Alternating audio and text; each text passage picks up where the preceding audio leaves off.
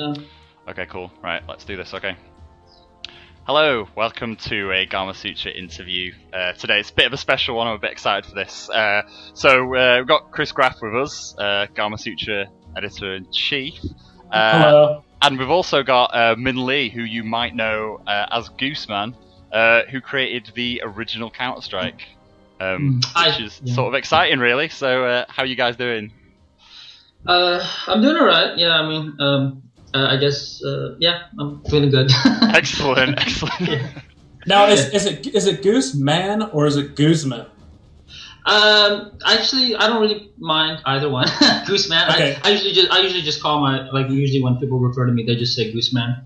Okay. Yeah, that's it. Yeah. Okay. Yeah, it's kind of a weird. People always ask me where I got that nickname. So it actually comes from a cartoon character from a long time ago, like 1980s or something, 1990s. It was a cartoon I used to watch a lot called Galaxy Rangers. And, I don't think anyone knows about that one unless you're my age. So yeah. I'm not familiar with it. Let me know when you talk about He-Man stuff. Oh yeah, I watch He-Man too as well, but I prefer Galaxy Rangers. But anyways, yeah, so that's me. Thanks for having me, guys. Yeah. No probs. So yeah, for anybody watching, the general idea is that we're going to play some Counter-Strike Global Offensive, and talk about Counter-Strike in general, really, and kind of first-person shooters as well.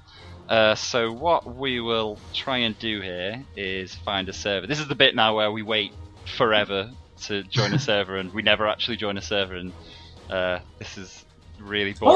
Well, we can ask Minh a question real quick go while we're waiting. Yeah. Yeah. So just for background for a developer audience, could you just give a brief outline of your work on Counter-Strike, why you left Valve? What Sure, yeah. you've been up to since? Yeah, so actually, I guess I invented Counter-Strike back in 1999. I was in university studying for my bachelor's in computer science. So I released the first version in about, I guess, 2000, and I think Valve approached me in about 2001. And, they were really impressed with it, and they actually contacted me to work together with them to make Counter-Strike more polished, because at the time it was just a mod for Half-Life, and it was pretty rough around the edges, and it had a lot of bugs and a lot of it wasn't really a professional game. I mean, it didn't look very professional. So anyways, I joined Valve actually in 2001 as soon as they contacted me, and I guess I was working with Valve for about 5 years, and I left recently. Well, not recently actually. God, it's been ages. But I left. Time goes by so fast. It does. I know it's crazy. Anyways, I left it around at the end of 2006, and I started a new game called Tactical Intervention. And I guess a lot of people wonder why I left Valve, because everyone wants to work at Valve. But I think at the time it was just they were kind of at a stage where there wasn't a lot of push towards a new Counter-Strike game. I think at the time they were working on TF2, and I kind of felt that I wanted to focus more on a game that was similar to Counter-Strike. And so anyways, I left Valve for those reasons, because I just felt like there wasn't really much. I guess there wasn't much direction in terms of doing a new Counter-Strike project that was kind of that would take the existing CS formula and kind of expand on it. So yeah, I left it around 2006, and I started a new game called Tactical Intervention that was using the Source engine as well. And I worked on that for about 3 or 4 years on my own with a bunch of just local help that I managed to. Sorry to jump in really quick. Do we just need to hit the accept button and then we can? Oh yeah, sure. Okay, yeah. Yeah. Sorry, go for it. I was getting a bit long-winded there. So anyways, 8 years on, I finally released TI about 4 months ago, I guess. And yeah, I mean, it's been a pretty unfortunate turn of events with how TI development went. But I mean, we can get into that later. But I guess for now, I probably should play some CS:GO. Yeah. The stupid counter is just it's annoying me. Yeah. But yeah, I mean, it's a long story. And I mean, I think we should probably get into that afterwards, because it'll probably take a couple, probably a good 20 minutes to explain exactly what happened. So, it's been a pretty long time since I started GI, and here we are. So should we jump into the game now? I guess. Yeah. So Wendy, are you on the lobby screen at the moment? Let me see. I'm at the inventory. I'm at. Did I get kicked off? Oh wait, a match was found for you, but Gooseman failed to accept it. Oh, I'm sorry. I failed to accept it because I was talking. I was gonna say. Can you invite me again? Oh yeah, you're not in. Okay, hang on then. Yeah, I think it just kicked me off. Oh, has it kicked you out? Okay, hang on. Let's go back in. I did the same thing yesterday when we were playing some practice rounds. I just didn't click the big green button. I was going, Kris, there's a big green button there. How can you not see it? Right. Are you in the lobby? Yeah, here I am. Excellent. Okay, I see you guys. Right. And so when big green button appears, let's all hit big green button, and then there we go. Big green button. Go. So we're gonna be playing with I guess 5 other guys. Was it 3 on 5? No, 2 people aren't accepting now. What is going on? Oh no, there's 1 person. Okay, there we go. There we go. Okay. Well, let's see how this goes. This might get ugly, but I'm here. It's going to get ugly. Well, yeah, me too. I haven't played in years. I mean, I played I played my other game TI, so it's a bit different than this. So. Yeah. I think explain how you kind of evolved the idea of Counter-Strike for tactical intervention. It wasn't terribly hard. I just I took Counter-Strike as a base, and I just sort of said, what are the things that I wanted to add that I didn't get a chance to add when I was working on CS, and there was just a few. There was some features such as like adding dogs, and I think vehicles was one of the biggest things that I wanted to add. Anyways, yeah, the dogs, the vehicles, and like having like hostages that were more interactive and kind of took part in the actual gameplay a bit more. So those things were some of the things that I wanted to work on with TI. Now I've heard some game developers. It might have been on Twitter just recently, and they referred to level design as kind of a lost art. And I just died. And some of them were saying that level design is kind of taken for granted as a skill in game development. Is that something that you've noticed, or can you relate to that at all? Yeah, I mean, I think different games focus on different level design. I think with TI, I was actually trying to work a different style of level design initially, and I don't think it really worked out that well. I think most of the players preferred the Counter-Strike style of level design. What would you describe as the Counter-Strike style versus the TIs? Well, Counter-Strike design of level design would be more geared towards. Well, if you're talking about bomb maps, it's very. It has a very it's like bilinear, as in it has like very set paths, but it doesn't have. I think in general, it doesn't have more than 2 different routes to the bomb route. I mean, some maps have 3, but I mean in general, it tries not to be too much like a labyrinth, like too confusing for the player. But it has to have at least 2 different routes to each of the bomb sites, and also it has to be very well connected. Like you can also rejoin one of the other routes. Like there's also like detours and that kind of thing. It's kind of hard for me to describe verbally, but I guess to summarize, I think the Counter-Strike design is very. It flows very well, and actually my teammate's screaming at me. I better start playing. I pressed the block. Jesus, I didn't buy anything. Stop! Was there a guy on the bomb site? Oh man. I think I'm the only one alive. I've just been big mouth here. What the heck? There's a chicken with a reindeer. I think we all died. I'm the last one. I'm gonna clutch this one because I've been talking. Whoa! Behind you! Oh! Yes, that's me. I didn't buy any guns. Jesus. All right, I'm gonna buy some stuff. I think our teammate's getting a bit angry with us. He doesn't understand what's going on. Gooseman, settle down. Yeah. Okay. So I bought a. Okay. So yeah. Anyways, if you've ever played TI and you looked at the level design of TI, we tried things quite differently than CS maps. They're a bit tighter, a bit smaller, and they don't flow as much as a CS map. They're more kind of like actually they're more kind of simplistic. Actually, I think. Keep going. Why are you stopping? Just go. Hey, Oh, he's not happy. He's not happy. Oh yeah, I know. You go, stupid. Yeah. Go, you go. I don't think that he realizes he's yelling at me. Oh shit. Damn. Yeah, looking right I'll tell you what. Oh man, I'll tell you what. I wish that we hadn't I wish it hadn't chosen Inferno, because Inferno, my PC is not liking Inferno right now. He's gonna leave soon because we're so shit. That would probably be my favourite outcome if that was to happen. Okay, let's do this. I've got the bomb. And that's what I got. A bomb and a Glock. I'm not buying anything. I'm so poor now. Kind of like. Me too. All right. Let's go A. I'm gonna go A, guys. Okay.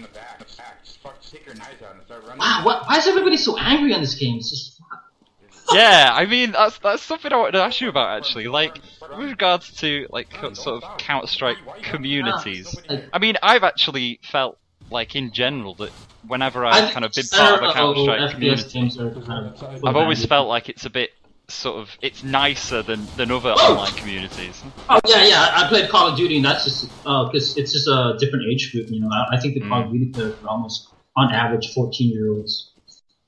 He's at A. There's somebody at A. Help me out, please. Oh, don't worry, I got your back. Come on, Kris. Wow, that guy's got. He killed me with a P250. Jesus. Bear? Oh, I'm not gonna pick up that bomb. 2 kills. I'm the only one with 1 assist. Oh my lord. When you play like this, is there anything that you see that you think, oh hey, I wish that I'd thought about including that sort of thing in the original Counter-Strike? Yeah, I wish I included cheats. No. Actually, no, you know, CSGO hasn't really changed too much in terms of the gameplay. I think it's like I find myself not really doing anything differently than what I did before when I was playing 5 years ago. But I mean, obviously I'm rusty, but other than that, it's really just I play the same. I just there's nothing really I'm changing the way I'm.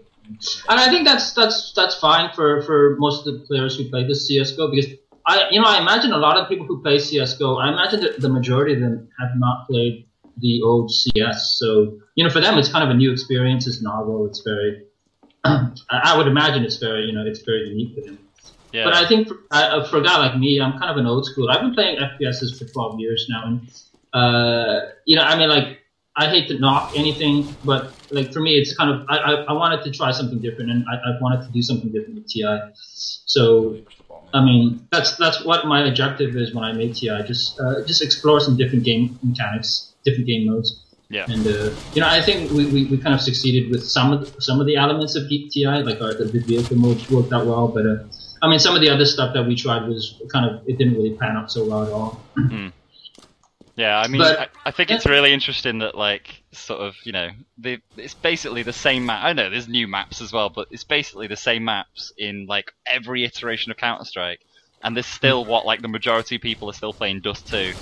It's crazy. Yeah. I think it's just one of those things where the gameplay just flows so well, and I think that's the key for these types of games. People don't really care about the maps too much. They'd rather just. I think they just played the game just for the gameplay and the flow of it.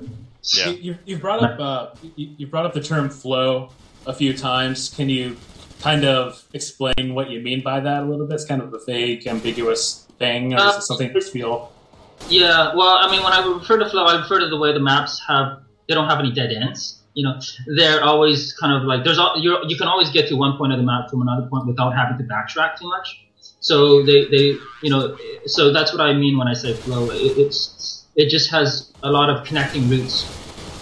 So if you take a look at DDoS, for example, it's like you can get to another route from, like, if you're on one route and you want to connect with your teammates that are on another route, you don't have to backtrack. You can actually just go ahead and just connect up with it later on because there's always kind of like bridges between the two routes. So I guess in that sense, the flow of the maps for Counter-Strike, they always encourage the players to never have to backtrack.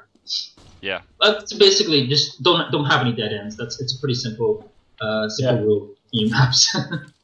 This gentleman just shot a chicken and it exploded into feathers. I just noticed that the chickens have, like you said, the chickens have got antlers on. Reindeer antlers. Okay, that's really cool. I felt bad for the chicken. It was I think there's a little empathy narrative going on. Oh yeah, I know. Yeah, it's kind of weird. I mean, like the first chicken introduced in CS Italy, and now they're just kind of everywhere. Oh wow! I just picked up a nice P90. Yo, God, the camo on this thing's ugly. It's like it's like some graffiti crap. Oh God. Anyways, yeah, I noticed interestingly. Like I don't know why I'd not noticed this before, but like when you pick up somebody else's gun or somebody else's flash or whatever, it tells you whose it is. So like this gun is chemicals. Yeah, and I think that's kind of weird. I mean, the games can become kind of like a meta game, and I mean, like. Personally, I don't really care about it too much, but I think a lot of the people who play Counter-Strike, they've kind of played it for the whole meta game, the whole collecting of guns and that kind of thing. I don't think they really enjoy the game too much. I'm not sure if they do, but I think a part of it is just the whole collecting thing, kind of like Pokemon. Yeah.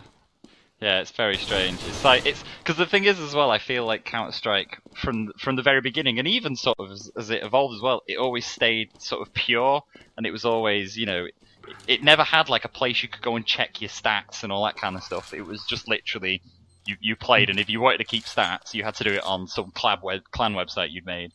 And now you go on it, and it's just there's specs everywhere, all over the screen, and Graft. I just realized that it's really, really stat heavy, and I think that's cool though, because I think if we had this back in the day, I think I would have used this myself, because when I was a hardcore CS player, I used to love seeing how I was doing over the course of like weeks, and seeing how my accuracy was improving or not improving. So I think this is something that a lot of players really enjoy. I mentioned this in work earlier today after playing CS:GO last night with Mike and his buddy. There's something nice about just that old schoolish simplicity of games like even Counter-Strike Go. Right now, it just seems like there's so many features and things like kill streaks and perks and things like that. They can be fun, but it seems that maybe online shooters are getting to a point where there's so much supplementary stuff that the focus becomes less on the teamwork and the skill. Yeah, especially than in the past. Right. I think that's why a lot of people still enjoy CS, because it's still fundamentally very, very team focused, and they don't add a lot of elements such as kill streaks and explosives and airstrikes, because I find that's kind of stuff, it kind of really detracts from team play. And wow, I'm terrible. Woo! Died next to the couch. In my feel, in my opinion, I think the whole the Call of Duty stuff, the way they added all those explosives and the airstreaks, I think it was more for players who weren't really good at killing people, and they wanted to add something that was kind of cheap, to be honest. And I didn't really enjoy a lot of some of the perks in Call of Duty. Kind of like they had like claymores and things like martyrdom, where you can automatically drop a grenade. So I don't know, that kind of stuff. It kind of took away from the skill based stuff that I was familiar with Counter-Strike. So. And I think it kind of caters towards people who aren't really good at shooting and who still want to kill people, and I think that's kind of why. So I am bad at this, but I can't get his kill streak. I'm not good enough to get a great kill streak. So. Oh yeah, I guess that in that sense. I'm just kind of stuck. Yeah. But this hanging out and playing online shooters. I don't play them as much as I used to. I still do on occasion, but it is nice, hanging out with friends and goofing off and stuff. Yeah, exactly. But it's definitely for me. I mean, being 12-year veteran of FPS, it's really kind of, it's not as exciting as it used to be. I guess in a way. I mean, that's probably what I would say. Do you think that tactical intervention has kind of contributed to quote unquote Sure. it's like quote unquote like fixing that feeling that you have that no, I mean I tried, but I don't think it's TI is not very. I wouldn't say TI succeeded in much in terms of addressing some of the problems that. I mean, like there's some stuff of TI that I really enjoy playing, like the vehicle map. That's definitely. But I mean, the other stuff, I like the hostage mode. It didn't really pan out as well as I would have hoped. So, yeah, I mean, like I think it was just kind of. I think personally, I think I'm running out of ways in which I can come up with to really push the genre. Because I think FPS have become kind of. I think it's gotten to the point where there's not much more you can add to it. I think Battlefield has really pushed it as well. I mean, outside of what they're doing with Battlefield, there's not a whole lot more you can do to an FPS game, right? So, what have you been? It sounds like you play Battlefield. Have you been playing Battlefield 4 or talking? No, actually, I haven't played Battlefield too much. The last Battlefield I played was Battlefield 2, so I haven't really played the latest one. So, but I mean, I kind of I get the feeling that Battlefield is Battlefield 2 and Battlefield 4 are pretty similar. So it's much more like a large scale battle. So I mean, I think those types of games have really pushed the genre forward. Man, I'll tell you what, I really, really wish we weren't on Inferno.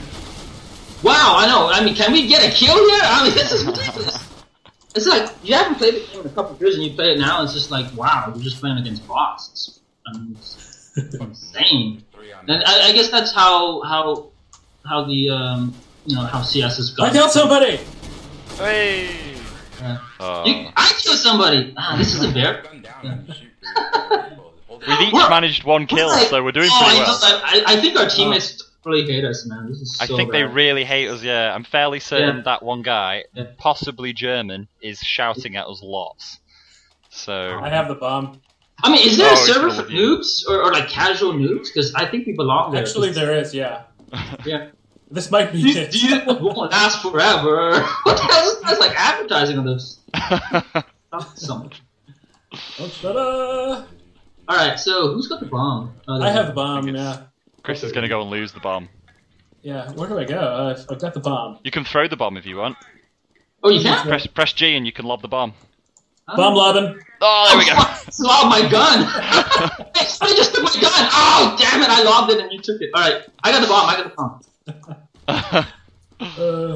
Wait, I don't have the bomb. Who's got the bomb? Oh, wait, I do have the bomb. Some guy outside has got the bomb. No, I've got the bomb.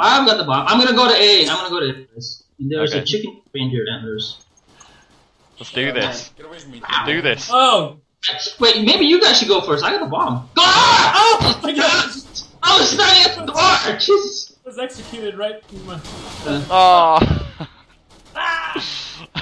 We're so... Oh, it's amazing. It's like... It'll record okay, but while I'm recording, basically because of this plus Inferno, it's just not happening at all. It's alright though, I can deal with losing. I haven't Inferno too much. I mean, I know Dust, that's about it. I kind of know. I really like Siege and those maps, but I mean, so what? This guy's asking me to buy him a gun. He wants a P90. I'll buy him a P90. There we go. Maybe this will shut him up for a while. There we go. Yeah. So what's next for you? What are you doing right now? Is it still tactical intervention development, or is it other game development? I'm still doing some updates to TI in terms of like just new guns and I mean, being a free-to-play game, you always constantly have to add new content, and I think that's one of the things that we weren't really entirely prepared for. I mean, we kind of knew we had to do it, but it's a lot of work because like you're almost like you never really stop adding new content, and we always have to do it ourselves, and we can't leverage the community because it's just the way that our game works. We have to do all of the models, all of the levels ourselves. Whereas a game like CS:GO, you can leverage the community. Hey, somebody just call me a cocksucker. Quite possibly. I managed to get a kill. It was amazing. Where are you guys? Oh! I just killed a chicken and I died. It's It's called chicken karma. Yeah, yeah. Okay. Oh, Wow, we are so bad. I'm surprised our teammates didn't rage quit it by now. They're just like so bad. Kris, you managed to get an assist on me, so Yeah. thanks for that. Oh yeah, bro. Oh, shit. You jumped Oh, right from. I was hoping one of you guys would carry us or something, but Oh, this means something. yeah. Hey! I think I tried Oh. to smash me. Tried to knife you. Brilliant. Oh man. The guy that plays I was Mark, reloading. but every time he's pretty easy to kill. And then there's two God, they're guys getting that more and more fucking- irritated with they us. smoke up mid-left. It's sort of mesmerising to listen to. Pretty easily. Does he So- want another P90? Is that he wants? Here, have a P90. Here, have it. Just keep giving them guns. That'll calm I us down. just bought him a gun. Yeah, Oh, that's all that's it nice. I'm So, hoping yeah, when we switch over to is. As far as PI is concerned, I'm just sort of doing some updates for it and working on new How maps. many people are working on TI right now? It's a really small team, but I think we have around 2 programmers and about 2 artists, and, as well as myself. So I think 5 guys. Are you talking any numbers like users and things like that? Oh, you mean you want to know how many users play our game? Yeah. How many? Yeah, about 5. All right. It's Get not. in there. Yeah, you got to get in there while it's hot, baby. You know, you got to get into early adopter program. Yeah, I'm gonna get in the bottom. Get on the bottom.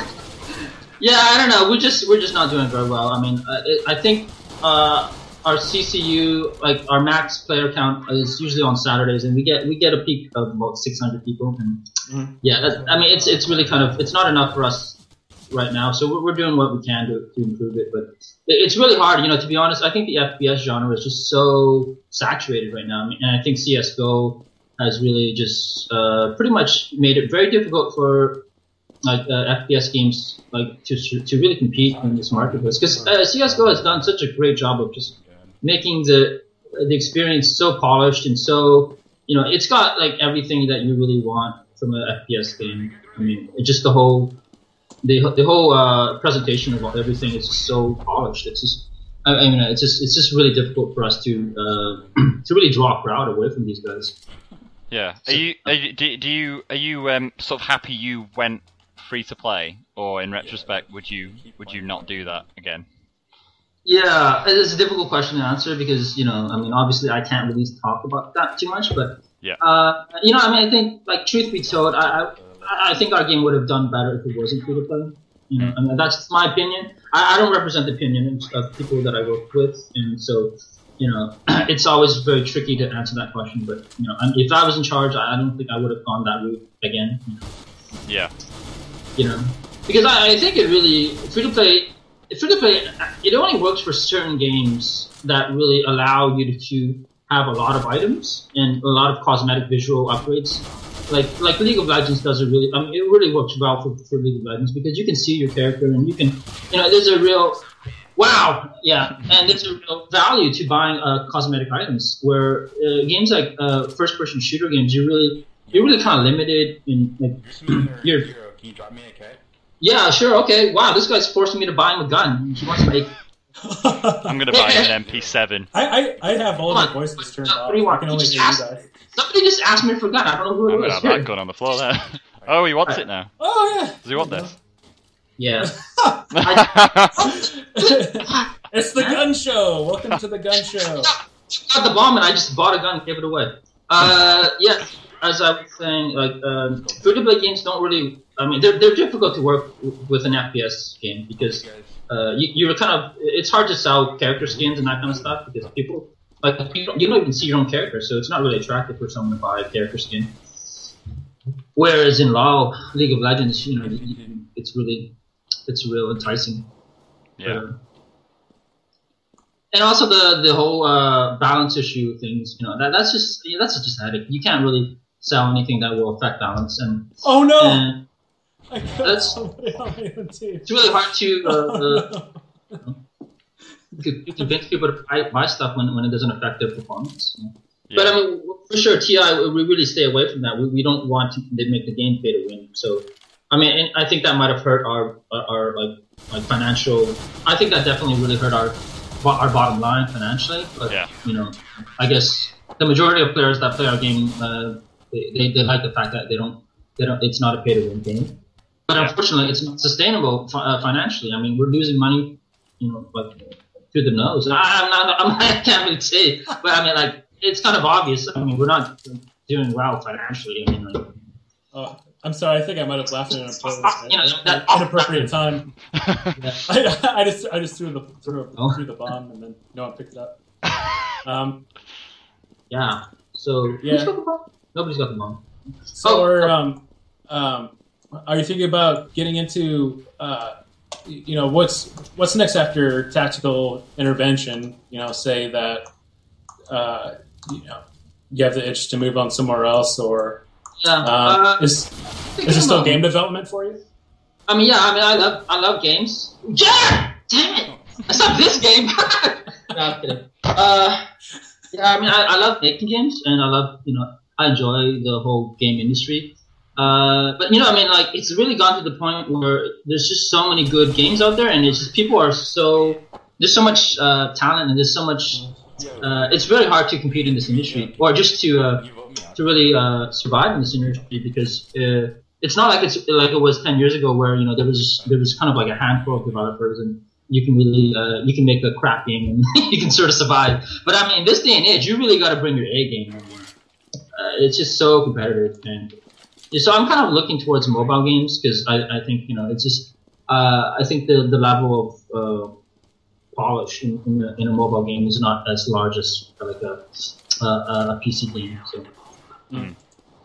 And that's something that's changing. It's cheaper too. It's cheap. Yeah. Yeah. And make no mistake too. I mean, mobile games are the market's maturing, and it has its own special set of issues. Yeah, for sure. And I think you got to be aware of like what's out there, and I mean, it's a really saturated market for sure. And so you got to be aware that you really have to come up with something that's different. Yeah, I think everyone's getting mad at us. Maybe we should I think that the other people on our team are asking us to vote kick them so that they don't get penalised. It's that bad? Wow. Yeah. Oh yeah, we're trying to do an interview here, fellas. It's really angry. Should we just quit out of here, or? I care about my rank. Yeah, but they told me to go to, so I'm just gonna go to B. I'm just gonna do what they say. Yeah, see, the problem for me is that like I do wish I'd taken Inferno off the thing, because the combination of me recording and being on Inferno is a pretty choppy map in the first place, but it's basically I can't play. I'm fairly certain the recording will be fine, but at the moment I can't play at all. So I'm just sort of running around and having a bit of a laugh basically instead. Yeah. Anyways, this is some good footage, but it's just wow, that guy just get a headshot. It's alright, the pain will be over soon. Oh, okay. Yeah, how many rounds? Alright, it's first 14 to 16. rounds? It says 14 rounds. Oh my god! Oh, first to 16. Okay, well then that shouldn't be too bad. I'll tell you something else I was going to ask you about. Was just like modding in general. So like obviously must be quite close to your heart, given that it started Counter-Strike in the first place. But I mean, how do you feel about the way that modding is handled at the moment? Like especially like with Steam Workshop, etc. Yeah, I think it's gotten a lot easier for modders to really get their product out there. But at the same time, it's really made it kind of a saturated. Again, it's hard for people to get noticed, because there's just so much out there, and it's hard for some of the good mods to really just get some exposure, because of just. I gotta take off my headphones. These guys are annoying. It's just. But I think the tools are like, especially Unity. I mean, I've just been working with Unity, and like. It's just a dream to work on Unity, because it's so easy to make a game on that thing. It's just like you can make a game in a couple of months, and I think the tools haven't been any better than they were. Like, I mean, they're as good as they were, if not better than they were like 4 or 5 years ago. So, so it's definitely it's definitely gone to the point where making mods and making games in general has become so accessible to just the average gamer who's willing to spend a bit of time to learn the tools. Yeah. Because I remember making mods on the Half-Life 1 engine, and I remember how difficult it was to get a model inside of the game. And, I think it made it very kind of a very exclusive skill set to be able to make mods. But in this day and age, I mean, anybody can make a mod. My mom can make a mod. It's just crazy. Mods for mods. Yeah, I'm lost. Well, yeah. Now it's with mods. Obviously, there's a lot of talk about user-generated content, and then places like SOE and of course Valve with hats. They're letting people find the kind of success that you did, except in a more accessible way. Yeah, financially, it's yeah, exactly. It allows people to actually make a living off of it. So I think it's wonderful. I think if this was around in my day and age, I would have really been able to make a fair bit of money. And yeah, I think it's really great for the industry as well, because it really promotes growth in terms of creating new talent. And who knows? I mean, in the near future, I mean, I probably want to hire a lot of the guys out there that are making these models. So yeah, I think it's great for the industry, for everyone involved in the industry. So it's definitely a highlight. The workshop. Yeah. Speaking of kind of like old school Source and Valve related modders, I saw that on your Steam profile that you had been playing some Rust. Oh yeah, I do. Yeah, actually, I've been playing Rust because actually the guy who programs Rust, he used to work with us on Tactical Intervention, and he programmed a lot of our code. So he helped out a lot for a few months, and I'm good friends with him. So I help him out with Rust here and there. So yeah, we keep in touch, and Rust is just really taken off. Just really. A lot of people are really enjoying it, and it's amazing actually. I mean, it's really rough around the corners, but just the fact that the game offers such a unique experience. I mean, it's a lot like DayZ. I mean, I'm sure a lot of people will say, and I think that is true. It's like DayZ with Minecraft. So, but I mean, have you played Rust yourself? Actually, have a little bit. Mike and I kept on talking about getting together to play it, but yeah, I played it by myself, and. It's not fun by yourself. But it doesn't sound like what I'm about to describe is very fun, but in a weird way it was. So, you get into the game, it's nighttime, I have a torch, I really don't know what you do. I'm walking around, realize I have a rock, I see a deer, I sneak up on the deer after I realize that they run away when you can scare them off. So I sneak up on it. I bash it a few times with the rock, because I need to eat, and I kill the deer. So I'm like, oh, cool. And then it appeared, I could be wrong, but I couldn't do anything with it because I needed a hatchet or something. So then, so I'm kind of like typing into the chat, like, I killed a deer, can I get someone with a hatchet? And I had turned around for maybe 15 seconds, and somebody had stolen the deer somehow. It was gone. I don't know what happened. Maybe it glitched away to a deer. Yeah, it probably has a few glitches, but yeah, and then somebody shot me. But just in that short amount of time, and that was the very first time I played. In that short amount of time, it really shows you just how emergent that game can be. And there's going to be a whole lot of like cool stories, just like in DayZ when people talk about their experiences in that game. The next time that I played it, it was a little bit better, a different experience. Working with a few other people, working against bandits who are more powerful and stuff, and teaming up. So yeah, I have played a little bit, and I'm going to jump in again, and I'm just looking forward to not just playing it, but also watching some of the crazy YouTube bits like on DayZ that show just how emergent the gameplay can get.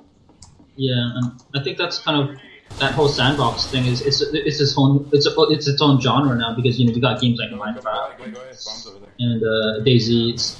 It's so open-ended and emergent that it's almost like you try to give the player as little rules as possible. Let the player decide how the game should go. And I think that's kind of interesting. It's shifting. Oh, I killed 2 people. Yes. Nice. Let's log off. I'm gonna log off.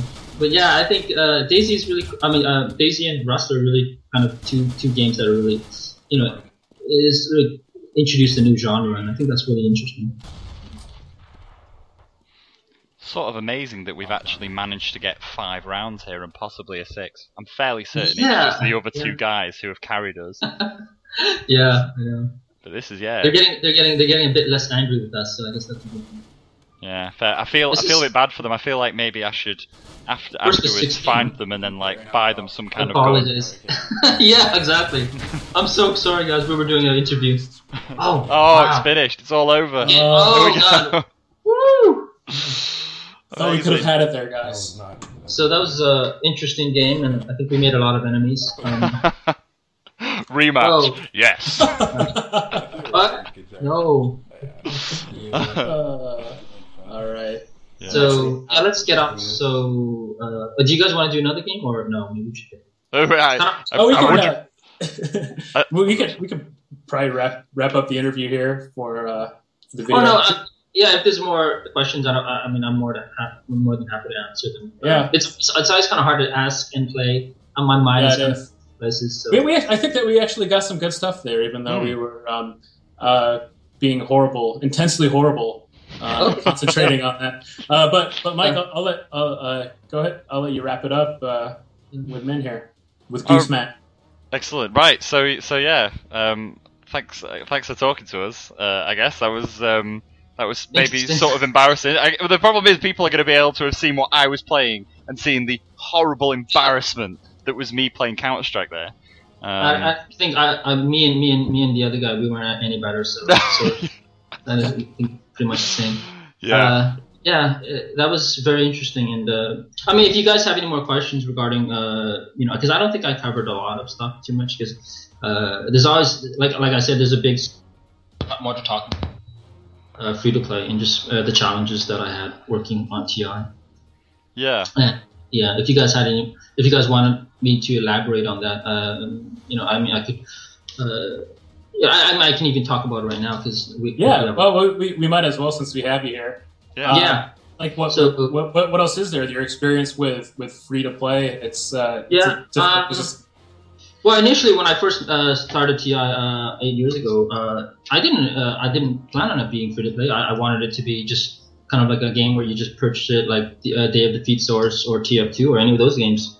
So the initial game design was centered around that, making it just basically a standalone game. Except when I decided to work with this company in Korea about 5 years ago, they were really insistent on really going down the free-to-play route because they thought that free-to-play was kind of like the emergent thing, and they were kind of saying free-to-play would be the future in like in the near future, all games would be free-to-play. And I was kind of skeptical about that, and even to this day, I don't really believe that that's going to be the case. But they were really adamant about making TI free-to-play games, so I just I had to I didn't have much of a choice. I really had to try to redesign the game to allow it to exist in a free-to-play space. So in order to do that, we had to rewrite a lot of the game design. We had to revamp a lot of things had to be changed in order to accommodate free-to-play because we had to make sure that it wasn't going to be unbalanced. But at the same time, we had to come up with things that we can sell because if you can't monetize your game, there's no point in putting it out there. So as I said, there was a huge challenge in making a realistic shooting game, a realistic FPS game, in making that free-to-play friendly because there's only so many items that you can introduce that before the game becomes too crazy, before it becomes unrealistic. And you're sort of seeing that with CS:GO with the whole painted skins of the guns and that kind of thing. I mean, it's definitely not realistic. It's definitely not like it kind of takes away from the whole. There's no consistent art style to the guns. They're just kind of wacky and crazy.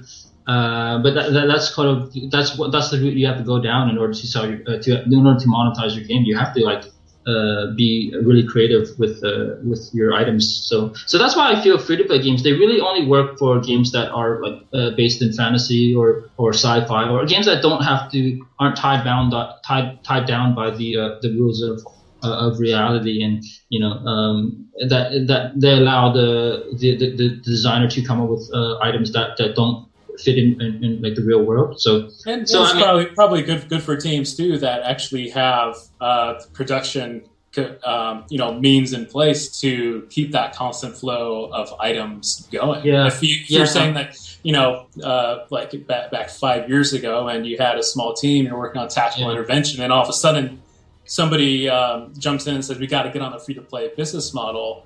It's kind of like, okay, but it's one thing to ask, and it's another thing to actually deliver all the stuff that requires. Yeah, and I think that was just a huge mistake on our part.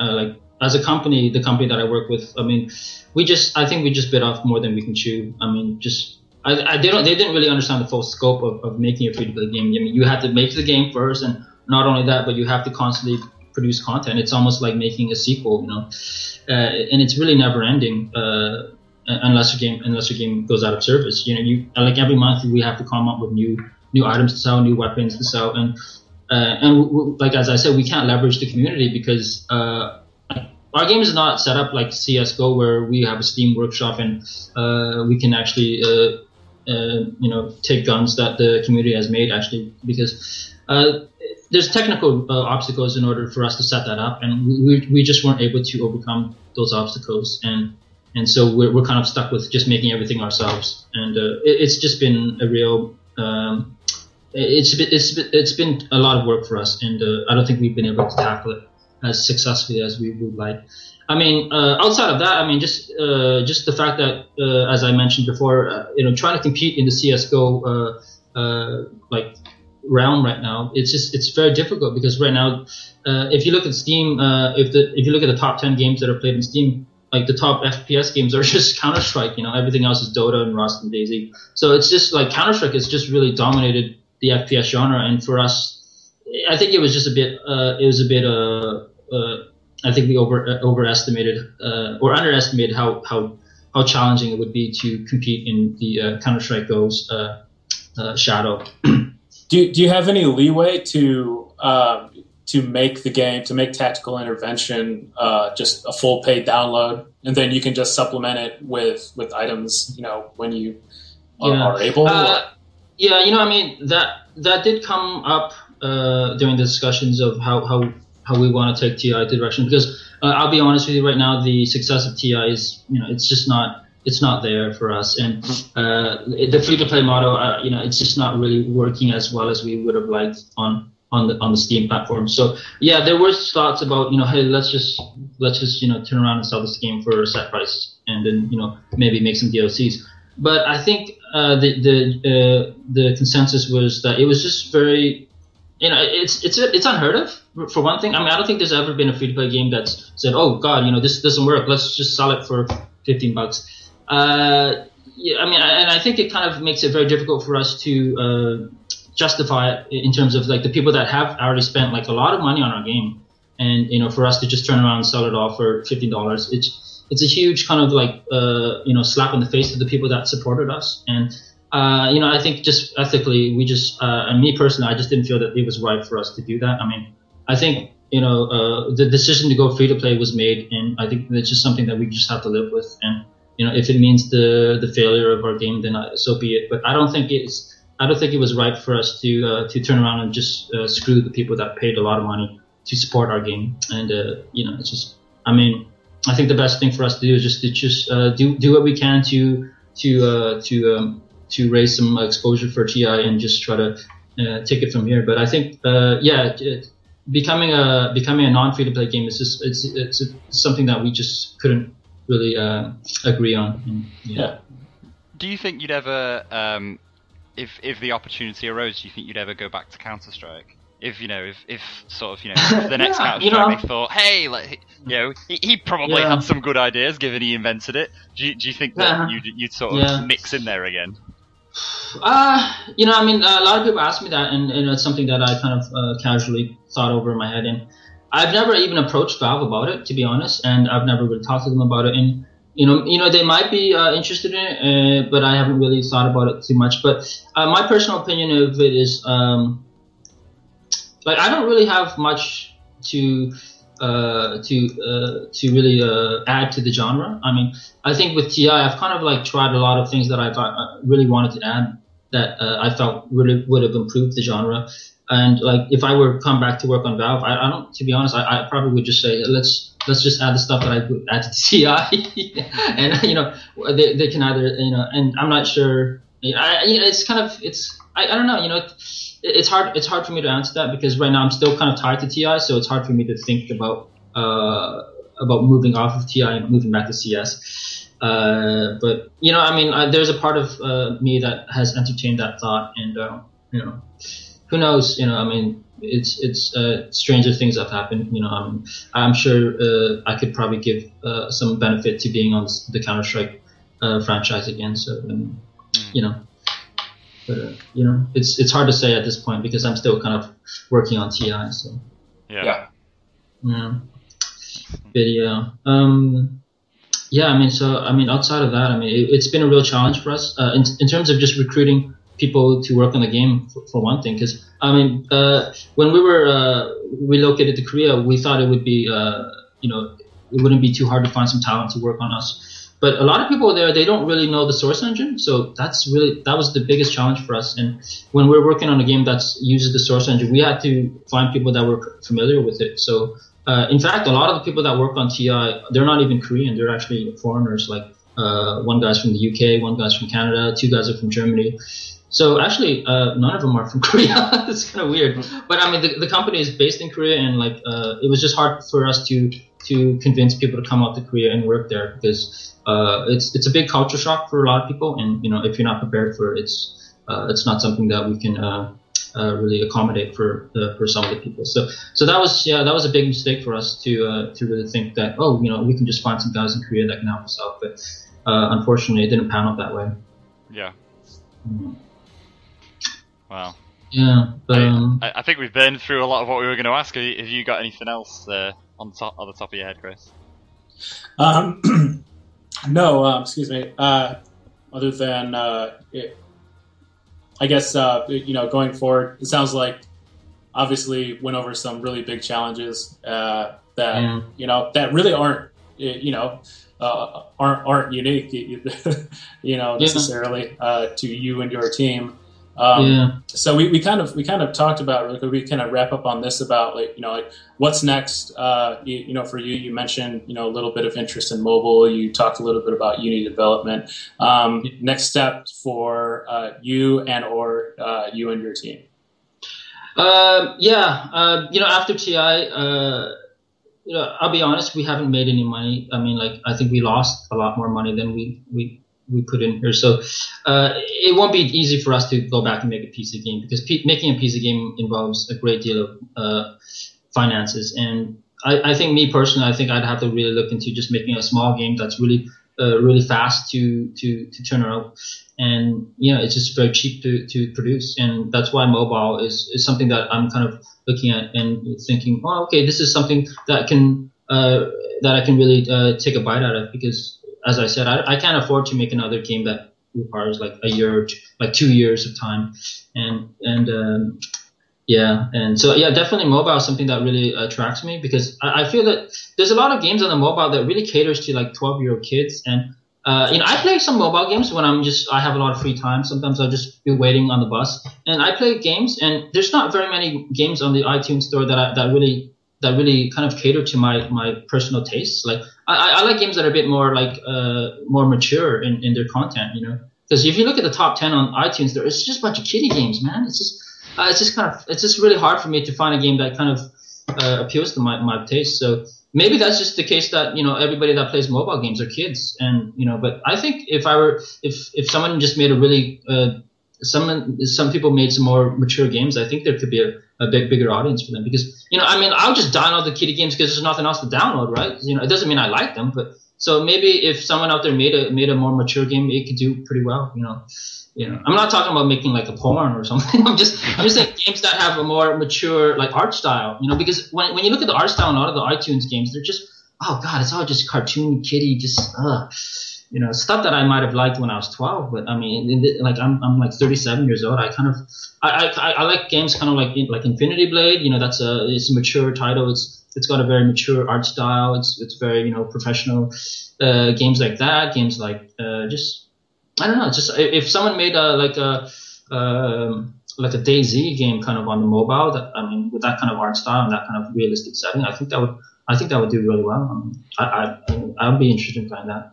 Yeah, I think one of the problems, isn't it, is that like free to play, not free to play, like first person shooters or first person anything really doesn't massively translate well to controls. Yeah, exactly. I totally agree with you on that. I've played a few FPS games on the mobile, and they're just I played Counter-Strike. Yeah, I played Counter-Strike sort of rip-offs, and somebody brought, when I was at GDC last time, someone brought one over and was like, "Oh, check out my game," and it was literally Counter-Strike on a touchscreen, and it was awful. Yeah, it doesn't work. I mean, they expect you to move and aim and switch your guns, and your fingers are all over the screen. That's just man, you can't even enjoy the graphics, man. You're just everywhere. So yeah, definitely, if you're gonna make a mobile game, you really have to be aware of the limitations. And but I still think you can still make a pretty decent game on there with even though they have those limitations.